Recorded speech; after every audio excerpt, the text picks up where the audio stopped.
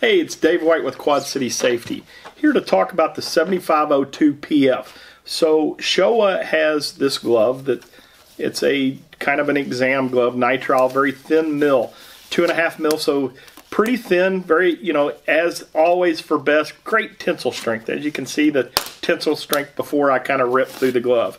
For 2.5 mils, very good. But one of the things to think about is, as you noticed, I just destroyed that glove. Where does it go? It goes into a landfill. Sits there for a while. Well, they have a technology out here that basically right here, EcoBest technology. The EcoBest technology basically is when they're mixing this polymer, they've mixed it to a point to where when you put it in a landfill, it's biodegradable. So it's when we're looking at PPE, often everything is disposable. So it's going to go to a landfill.